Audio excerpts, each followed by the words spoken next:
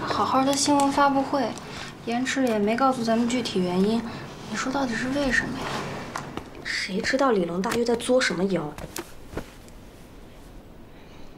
你这来来回回跑几趟了，也不见有人给你搭把手啊。那你也不知道过来搭把手，总说话不清楚。哎，啊。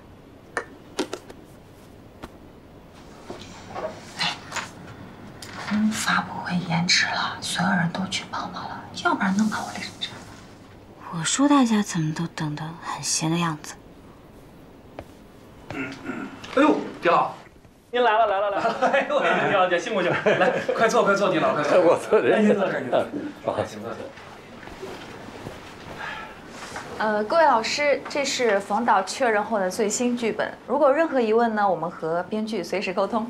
对，有任何问题都可以直接问我。哎，来了。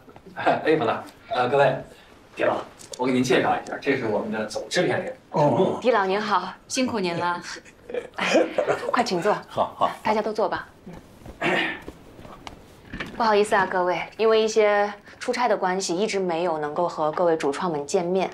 那我听胡制片说了，之前的拍摄，非常顺利，在这儿也感谢各位之前的配合。今天还有一个重要的消息想在这里宣布。大家都知道，我们这个项目卖的就是男一号向晴雨。那为了使这个电影有一个更好的呈现，我们制片方呢商量之后决定在演员上面做一个调动，在这里也想跟大家同步一下。来了，萌萌。这位是池宇，今后呢，他就是我们向晴雨的饰演者。那李龙大则继续担任剧中另外一个非常重要的角色，就是男二号大师兄。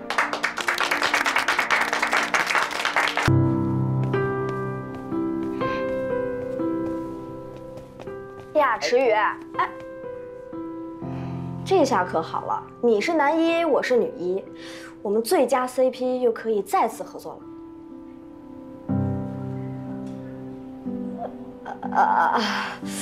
那个，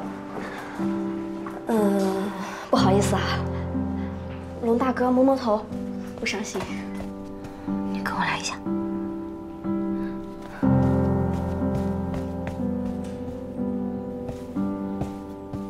到底怎么回事？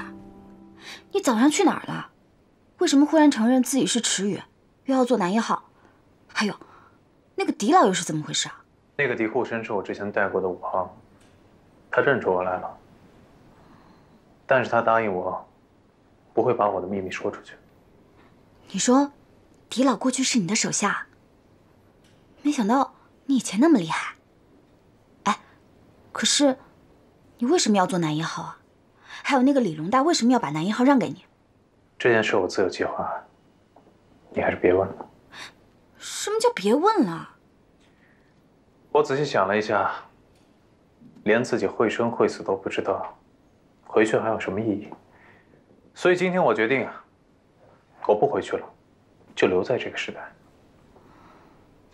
至于怎么当上的男一号，是我借用了这张卡的10万元，稍微打点了一下关系。向晴雨，你有病吧？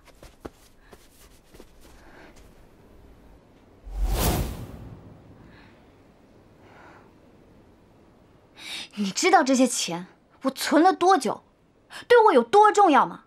你就这样花了？一点小钱而已，何必这样大惊小怪的？再说我当上了男一，自然会用片酬还你。你怎么知道我密码？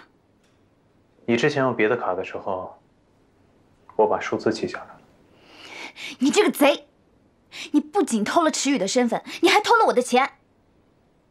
亏我之前还想着怎么帮你，你这白眼狼！以后就用不着你了。你也知道你不是特别灵光。你在说什么？